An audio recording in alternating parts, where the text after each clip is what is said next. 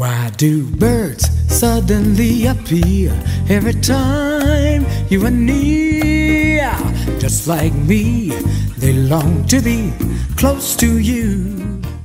Hey everybody, it's time to get close to you. Hello, hello, hello. I'm Dr. Willie Jolley, and this is my beautiful bride, Dee.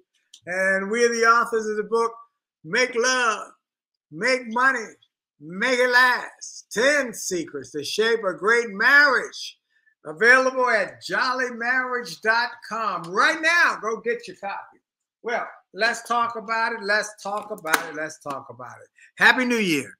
Happy New Year. And it's a great new year. It's time to soar in 2024. And so we've been off for 2 weeks, 2 Monday nights. And each week we were busy. Last Monday night we did a Kwanzaa event. And a Monday night before that was Christmas. And we had a house full. And I did not have to cook. And she didn't have to cook. So we had a great time. Hope y'all all had a wonderful holiday.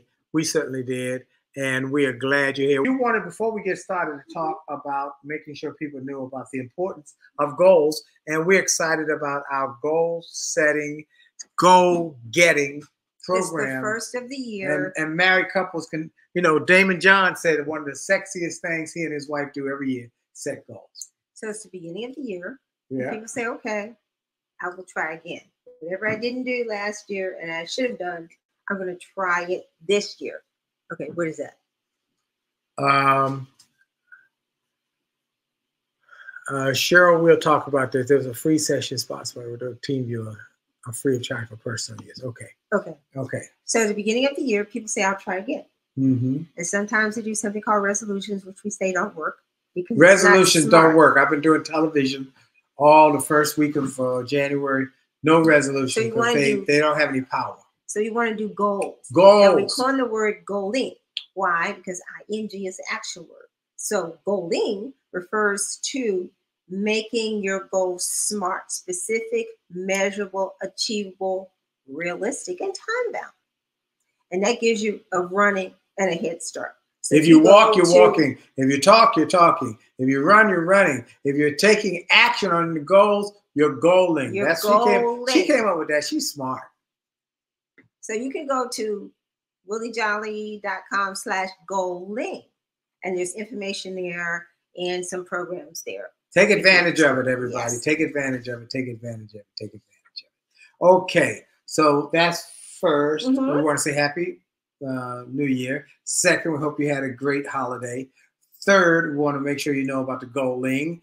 And fourth is that we want to talk about some new. We want to remind you to send us your issues, your concerns about relationships, or questions that you might have. Questions. Mm-hmm. So here's something that came across our desk that was very It's a delicate issue. Yep. And they asked that we respond to it. Okay. I'll take on it. I'll take on it. So this was the issue. It came to us, and the person said it was from YouTube. That's how it came to them, and then it came to us. Okay. And this person talked about 8 ways she uses to avoid sex with her husband. Ooh. 8 ways. She had 8 ways on social media. I don't know to why avoid and talked about it, and it came to us. Is this a good idea? So we're going to give you the 8 ways. Hello, Karen Harry. So here's some of the things that she talked about. Harry, yeah. 8 ways to avoid having sex with your husband. Not me, but the person from the internet, from YouTube. I would not, if I was thinking it, I would not have put it out there. Now her husband knows. Mm-hmm. I'm cramping. That means I'm on my period and I'm, all that kind of stuff. I'm exhausted. Yeah, she said, when you're exhausted, don't say you're exhausted and then do a TikTok dance, when he's not around, Be actually tired. Anyway. But the first one, she said, things to say to avoid having sex. So as far as I'm concerned, none of it's really true. None of it's I'm really cramping, true. Right. I'm exhausted. I'm sick. I just don't feel good. That's number 3. I'm sick. I don't feel good. I might have a flu. Okay, go ahead. You know, you pissed me off earlier today, so I'm still pissed off. When she said when she is mad at him, he know ain't nothing gonna happen that night. Go ahead. Number 5. I got to finish this thing I started. I don't know what that is. Well, she was doing some project and she got to finish it. She's busy. Okay. Okay. Number 6. I'm going to let the baby sleep with us tonight. The baby in the bed with us. Number 7. Wake me up when you get in.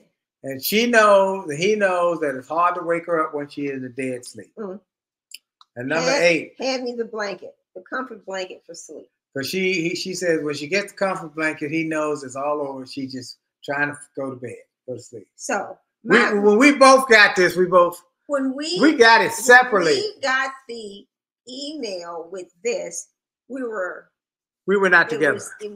We were in different locations. Right. I was actually in a yoga class, and wherever you were doing something else. And we both responded immediately the same way. I responded and said, "This is totally stupid." Stupid. And I think you responded after me and said, "I agree." But I agree, but I also agree from another perspective. She said it was stupid. I said it was stupid primarily on the man's part. Now she's reacting. You know, every action there's some action, there's a reaction, cause and effect. That's what I want to get to. So what I have said, we said it in the book. We said it in the book that men need to understand women. Women need 2 things, gentlemen. And I go back to what we said in the book about the chapter on sex. Women need 2 things. And if you had these 2 things, these 8 points would never come into play. Women need intimacy and security. Intimacy, that's the warm feeling that they get inside. I think you need to break it down some more because you say that, but I don't think many people get it. If so, we wouldn't be getting the kind of questions and comments that we get. Okay. So, I don't really think. All right, so break it down then. So when you say intimacy, it doesn't mean to tap on the shoulder and gap your legs open. That is not. We are getting ready to get to that. It's taking a long time. Man, you can't come up there after not saying nothing all day and come and say, "You ready? You ready?" That ain't gonna work. That's number 1. Then they get defense mechanisms. Number 1 is communication. Yes. And communication is not just verbal. It is the body language. It is how you touch and respond to each other. It's the gentleness. It's the sound of your voice. It's all of those things that make a woman, because it's first mental, right? So it's mental. So for this woman here who has all of the excuses for not having sexual intimacy with her husband, there's a breakdown first in communication. Right. Because she's not interested. Right. If she's not interested, then that means the vaginal area is probably dry. Woo. So it's a combination of things, which means it's probably. I don't know all of those. Okay, I'm just saying. Let's just break it down and tell the truth. Tell the truth. She is not interested because he has not made it appealing to her to be interested. And now there's a lack of communication, and they built up this wall. So now she's got excuses. She got 8 excuses. She got 8 excuses she developed so that she can, because he comes up at the last moment. You ready? You ready? You ready? But we don't know that. Well, we can. If he did his homework, what did I tell men? I just did a men's conference not long ago, and I told men, listen carefully. If you want some action at night, you got to start in the morning. And we need to give some suggestions as to what that means. Send them a text message. You look so good. I love you. Households where they never saw love and affection of their parents, couples, or significant others. Yeah. So to say you need to start in the morning, they might not have a clue as to what that means. You're right. Okay. You're right. So it's how you talk to your mate. Now the question in my head is, well, if you're so turned off and got all these excuses because you don't want to be intimate, sexually intimate with your mate, how'd you end up marrying him in the first place? Well, I know that's an aside. That's an aside. But that made me think about that too. Well, people get married that goes back to chapter number 1. All kinds of reasons. All kinds of reasons. Okay, so now you're in it. Now you're in it. And he wants to get sex. So, and if you don't give it to him, you're also aware that he can find it someplace else. Hello. Chapter number 8. So do you want your mate to find pleasure someplace else? Why don't you both pleasure each other? Never tell that lie you got a headache. Because when you tell that lie you got a headache, there's a woman somewhere with an aspirin in her pocketbook. Okay, so let me go to some. So okay, give me some stuff. So let me make sure we got clear. We both think it's stupid, the whole thing. That this lady would have 8 reasons and actually communicated in social media as to how to avoid having sex with her husband. And we think that the man, and I say the man must take the onus to make sure he gives intimacy and security. Then he doesn't have to come up at the last minute and deal with the 8 excuses. And he ought to come up there, you ready? You ready? No, that ain't how it works, brothers. If you want, look, remember this, men. Men are microwave ovens. Push the button, they're ready. But women are crock pots. They got to warm up. So you got to give them time to warm up. You got to say something in the morning. Oh, you look so good. I can't wait to come home and kiss and hug you. You got to send her a note during the day, a text message. Oh, all I've been doing all day long is thinking about you. I love you so much. I mean, you got to work it, man. And sometimes you have to write it down. If you have had no prior history of really understanding what it takes to be soft and tender with your mate, then you need to do some homework, do some research. You need to get some mentors. Yes. Mentors. Where they will tell you the truth. Right. Because there's a lot of lies out here. Well, there's a lot of misconceptions too. Remember that part of the old mindset. I'm just Johnny B. Rock 'em, sock 'em. That's all I do is rock 'em, sock 'em.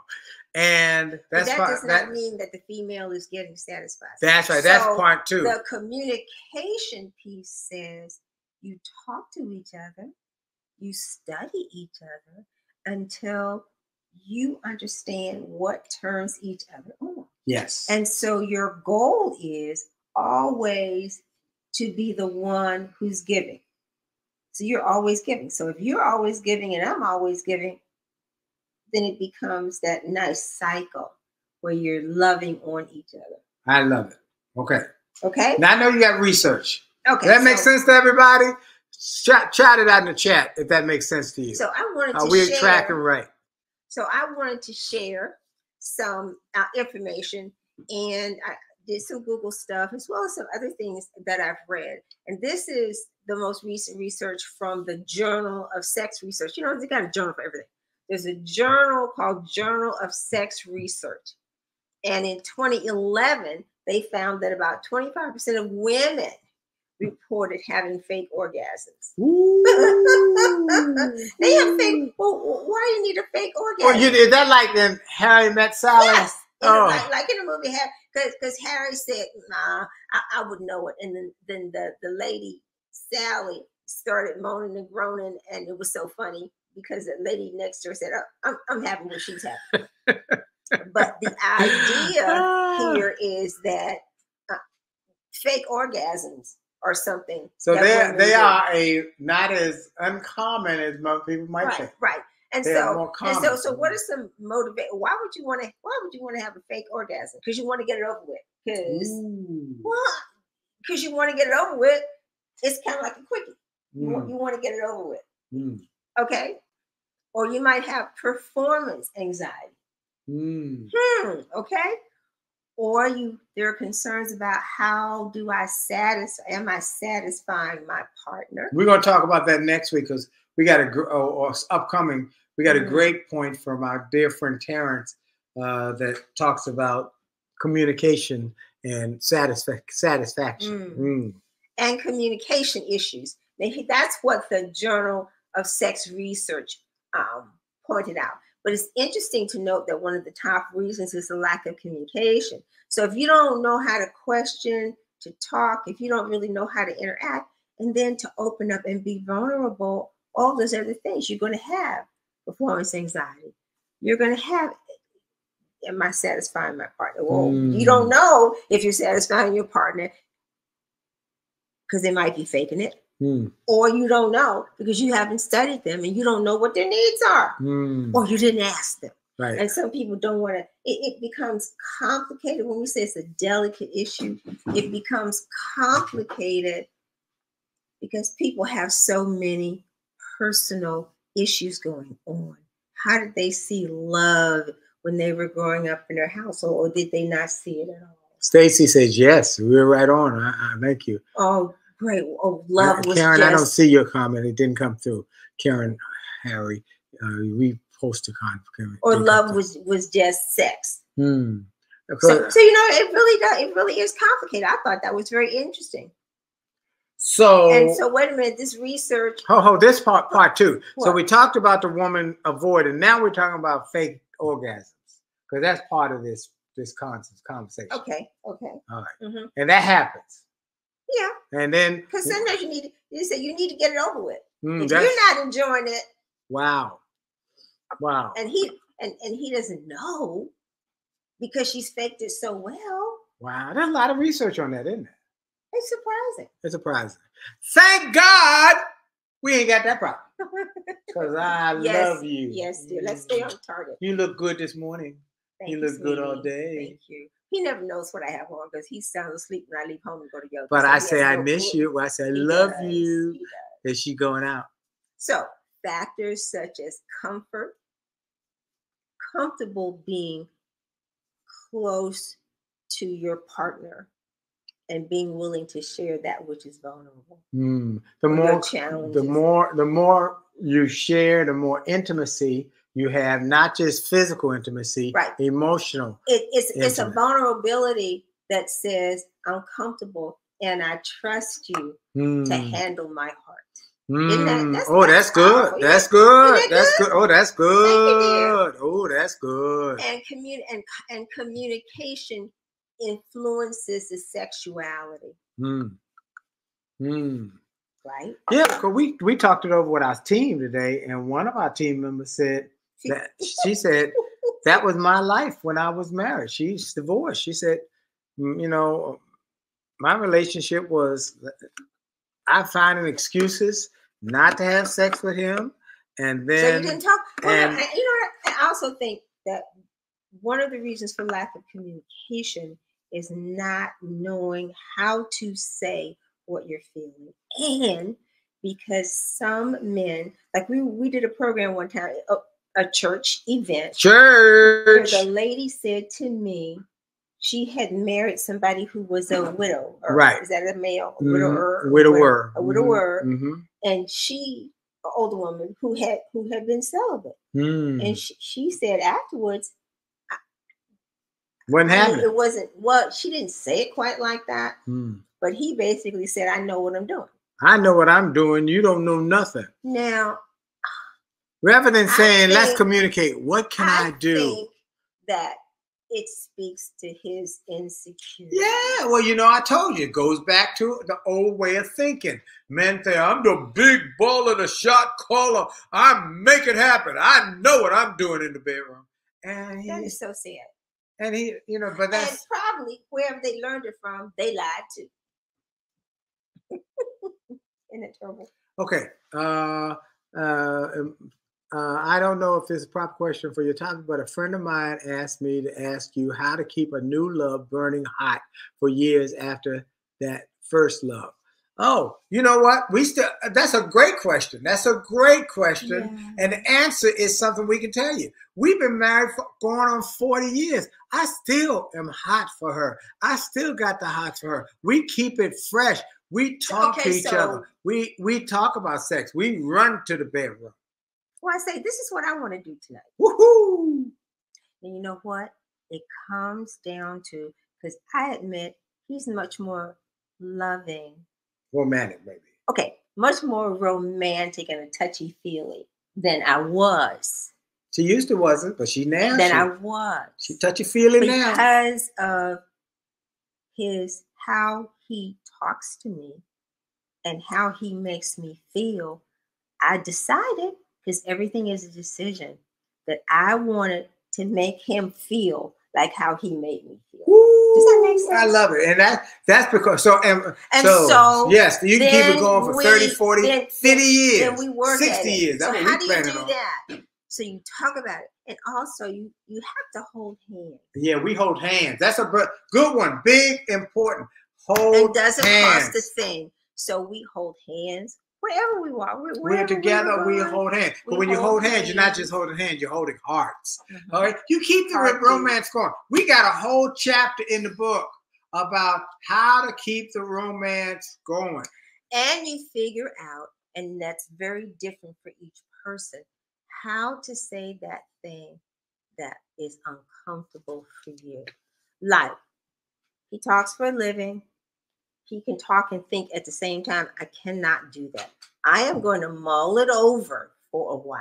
And sometimes with all the mulling over of what I think I want to say, I might never get it out. Mm-hmm. So I had to consciously say, okay, here's my challenge.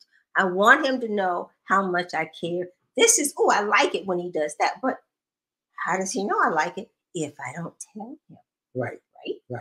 So it's not across dinner. When we cuddle in bed, I would say, well, I kind of like it when you do it, when you touch me like this. Or when you do, we're not doing it now. So we're not. And I would start to talk about that. So it's a gradual thing. And then we laugh a lot. We laugh. My son, when he was living here, used to say, y'all in there laughing all the time. Y'all giggling all the time. We literally do. Okay. So yes, that's Emmanuel, I recommend that you share the book with your friend. We got a whole chapter on keeping the romance fresh and new. It works. And a date night. A date night. You got to have a date night every night. Every week. Especially when you have little children that suck. They'll suck all your air, all your time, everything out your life. You got to have a date night. You don't have to spend any money. You don't have to send them off to somebody, because you have to be very careful as to who takes care of the little ones when they can't talk. Right. When we put them in bed, we will set a time. And 9 o'clock. 9 o'clock at night. And Thursday we still night. have that same 9 o'clock at night. And no children here no more, but we still have a date night every night. Now we only here by ourselves. We do everything together. Every night we're together. But we have an intentional time for date night. Have been doing that for over 35 years. Yeah. Okay. And it keeps it fresh. And we look forward to it. So we don't have to spend money. And why do you want to? Right. We watch our favorite show. We sit talk and talk about what we read, because we also read a lot of books. Yeah, part of what we have to do, but we share. We don't. It's a great idea. And during that time, you can't talk about the kids. You can't talk about the business. You can't talk about the money.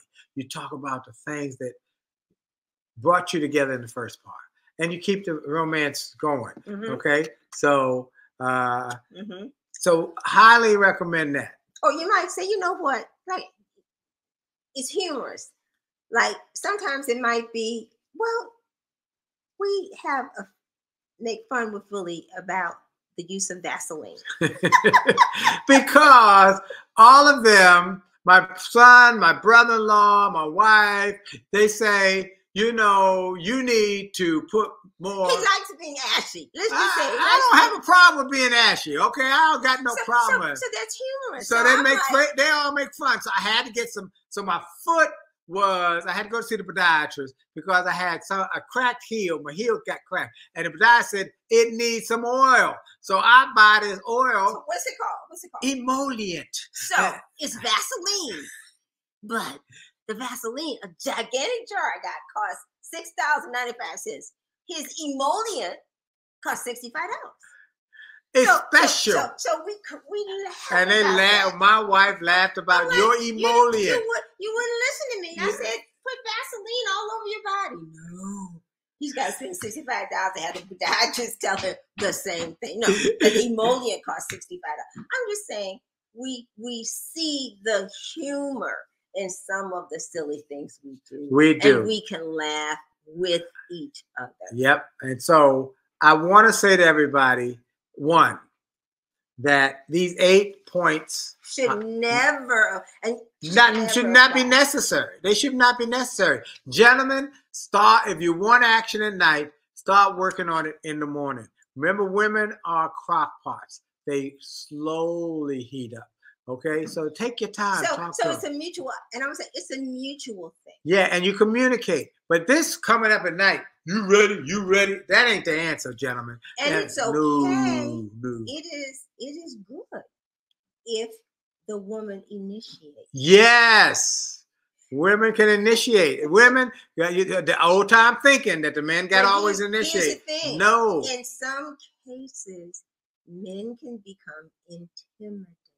They got to get over that. I'm not intimidated when you initiate. But honey, you see. I mean, but they got to get over that. You chased after somebody who was your teacher. That's a whole different ballgame. Your mental thinking is completely different. You can't even go there. I am saying that you want to not emasculate your male partner. So how do you do that? You got to tell them. If you want to bring that up, you got to tell them how to do it. So you have to be sensitive. You have to study them. What are the words and phrases that kind of make them cringe? What are the phrases and words that make them? You got to be like Eddie Murphy playing a grandmama in the Crumbs, where she said, he make me he make me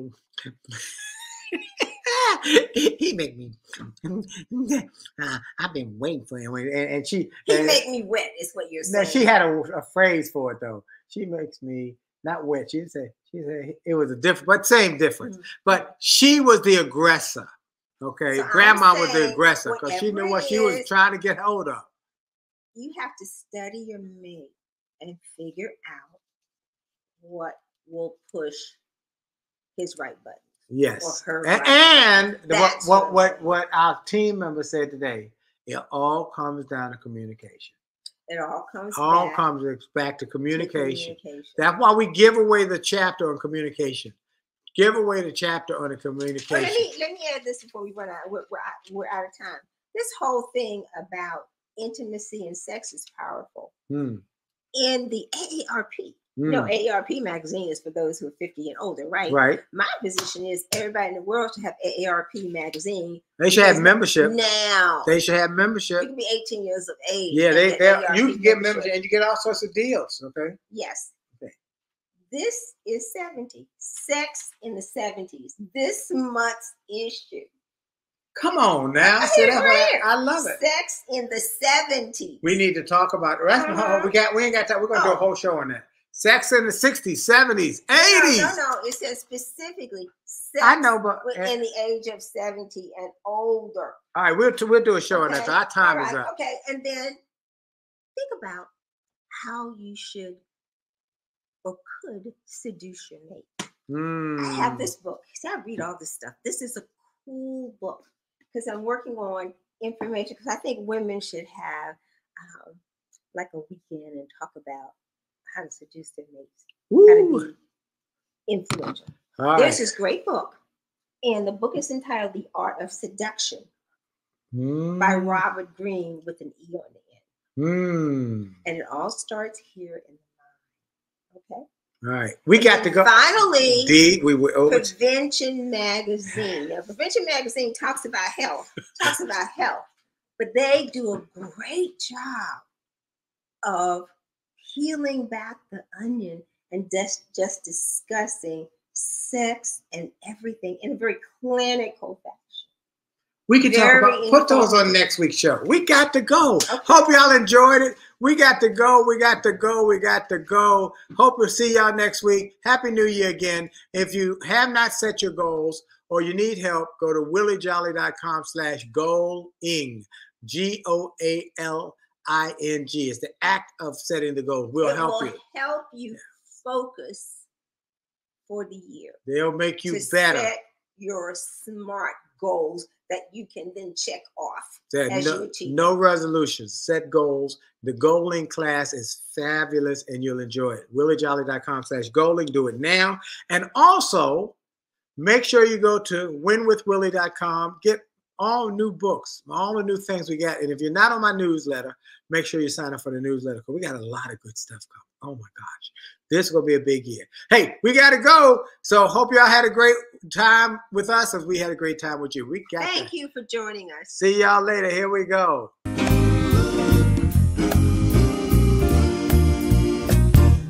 Why do birds suddenly appear every time you are near? Just like me, they long to be close to you.